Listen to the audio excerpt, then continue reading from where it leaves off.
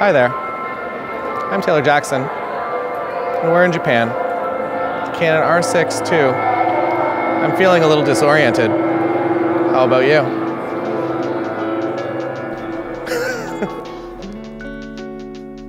Check, check, teachers love checks. We're here in Japan again. Are you sick of Japan? Because I'm not. I'll go back right now. Let me know. I'm there. We'll be back in Ginza eating shabu shabu with Magic and Marshall. Come through. Good morning. Today, we're going for a walk around with the all-new Canon R6 Mark II. We're gonna go do a shot that I've wanted to get for a little while now. There's a staircase that leads up to Tokyo Tower. I was in bed, woke up at 4 in the morning, looked out the window and saw that Tokyo Tower was fully lit up. Last night it was kind of partially lit up, and thought that I would walk the 35 minutes and go get that photo. And I don't know what else we're getting up to today. I think Pierre, Jason Vong, Vivian, myself, Marshall, and Farouk, you might know him as iPhondo. I think we're all going to Team Labs, which is a pretty cool installation. And I'll be bringing this, but I think that's all we have planned for today so far. Let's go see a staircase above a tower. I'll also mention that the 35 f1.8 is the only lens that I actually have with me here. I might borrow something from Marshall, but I don't know. I like this lens a lot. I like this kit as a travel kit, so I'll probably just stay on it.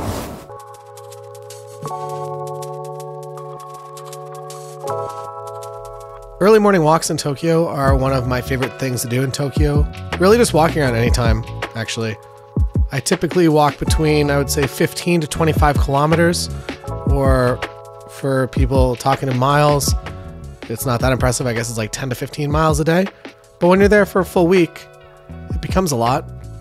I like the convenience stores are open 24 hours a day. You can always go in, you get your coolish, get your can of coffee, go for your walk. No one's around, everything's quiet. It's a nice time. Look, big orange tower, hot dog. It's time to get excited. Also, all these images edited with my preset pack, CL20. 22 is what I've used on all the images in this video. We made it to the spot, but I don't know. Too much lead up for kind of a dumb image. Sorry for making you go all this way. As you can see, I'm wearing the tower as a hat. And now it's 5 in the morning.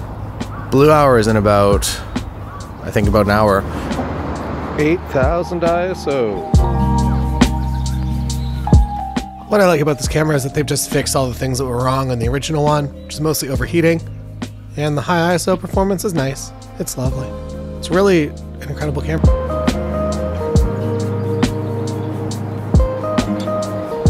In terms of a wedding photography camera or a portrait photography, family photography camera, travel camera, it really is a very versatile tool, and it would probably be my recommendation in the Canon lineup now. If you need something that's really, really high megapixels, obviously the R5 at the current time of recording this video is the camera to go for. Or if you need something more geared towards sports, maybe an R3. But I would say for the general public, myself included, I would say that the Canon R6 Mark II is the camera to go for. And I am incredibly happy with this purchase, I gave it, this is my wife Lindsay's camera, which I don't know if I mentioned in this video, but I bought it, and then I took it on the trip, and then I brought it home and gave it to her. Lindsay is going to be using this camera as a main camera for her wedding photography business, commercial, and families, and everything that she does. I'll likely be using it a little bit as well. That 4K 60 no crop in this package is very, very nice.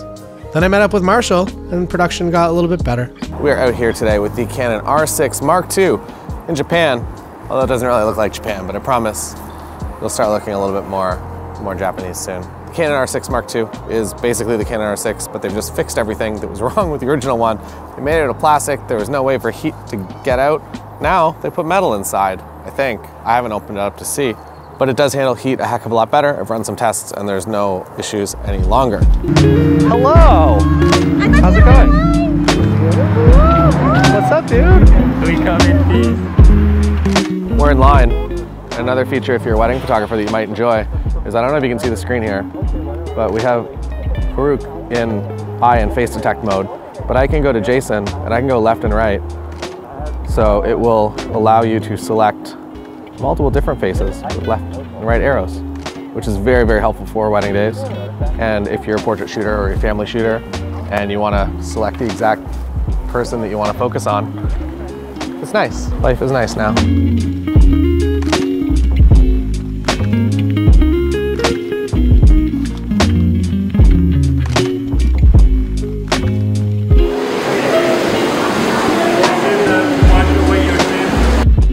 TeamLab, if you are not familiar with it, it's kind of this weird multi-sensory experience. They built a bunch of cool rooms, and you go in through a waterfall, and because everything is mirrors that you stand on and everything is reflective surfaces, it's actually literally just to clean your feet.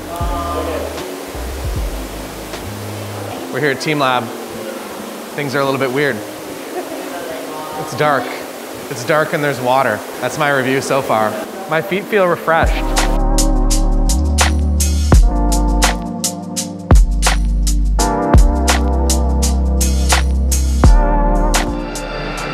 Is this Japanese enough? It's a very normal environment that we found ourselves in. Exposure and white balance, and here's a nightmare. This is a room for still photos, and that's it. Here we are.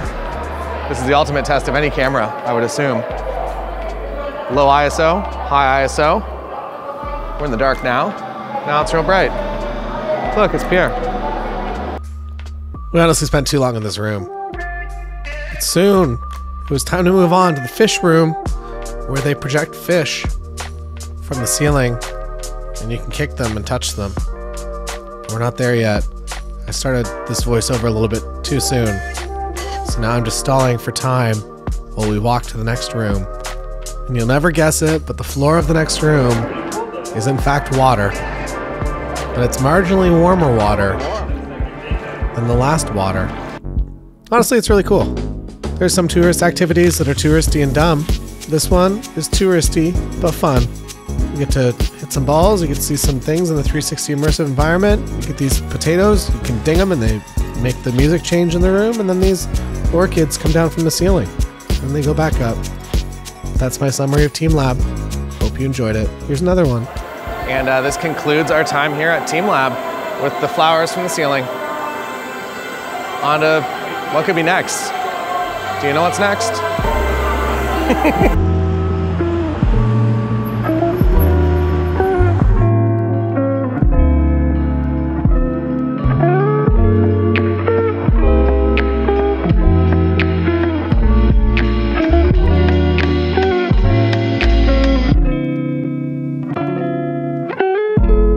The downside with this shot is that unfortunately the dog and his shopping cart are not lit up yet. So I don't know if this is the photo. Okay. If the neon comes on, this will be a great photo. If neon does not come on, not great photo. But I will demonstrate something here that might be interesting to you. I'm going to do a 1 second handheld exposure.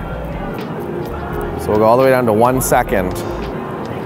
And ISO down to minimum 100. And look at that. Go up to f14. And now, let's see how good this goes. Not that you should be doing it this way, you should obviously bring a tripod and do things properly, but just as an example of what the IBIS can do, it really is incredible. And another bonus, I'm sure in this video you've probably seen a lot of the Canon IBIS warble because we're using a wide angle lens on the Canon R6. And let's put it on here and I'll demonstrate the warble. Tradesies? All right. So, as you've probably been annoyed by, there has been some warble. How about now? Here's Marshall. Hey, buddy. Let's go for a little walk around. Can I follow? I'll steady cam you. Also, this is an EF lens. You'll notice through the adapter. I'll follow you. You're my subject. We're going that way?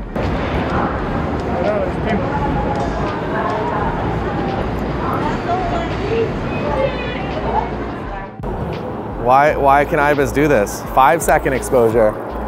Let's see. Also sharp. This isn't a joke. Actually, look though.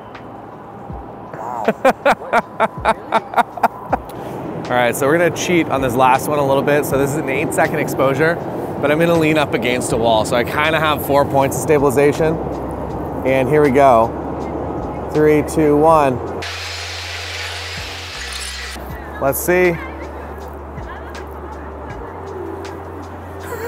It's still fine. It's not exactly sharp, but I am really impressed. So it might seem ridiculous to be able to do a long exposure like that. I think 2 seconds I'm pretty comfortable with, because I can shoot 2 seconds, just 2 points like this. I don't have to use my face on the screen.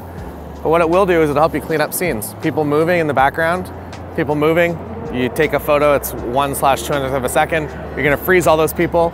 However, if you shoot it at 2 seconds, all the people disappear. So whether you want to include the people or you want the people to go away, you get the choice now. You don't gotta bring a tripod, so you get into space and you're just like, hey, this would be a nice photo. You're able to execute that on location rather than preparing too heavily for it.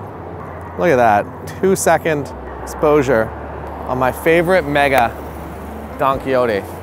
Let's go get some garlic bread.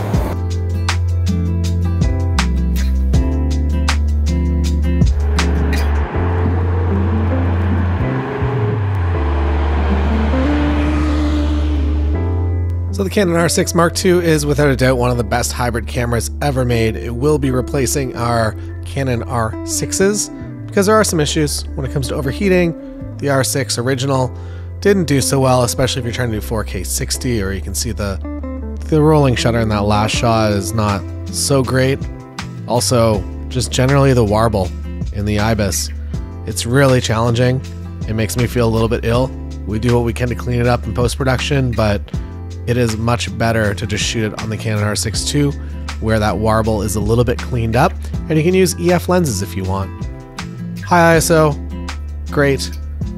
Usability in general, just great. In terms of a travel camera, it does everything that I will ever need. I will typically bring, I only have my 35 with me on this trip, but I will typically bring maybe the 24-70 f2.8 that also has IS on it, so you get some additional lens stabilization. And then when it comes to weddings, I will typically have the 85mm f1.4 Samyang autofocus lens on my main camera, or the 50 f1.2 Canon L. And then on my second camera body, either the 24 f1.8 or the 35 f1.8 that you've been seeing through most of this video. There were some 85 shots sprinkled in there, like that one right there. That's an 85. 85 or 35. Only lenses you're getting on this trip. Thanks for watching. Don't forget to subscribe and like this video if you like this video. And I'll see you next time. There's some stuff on the screen if you want to watch it. You can go do that next.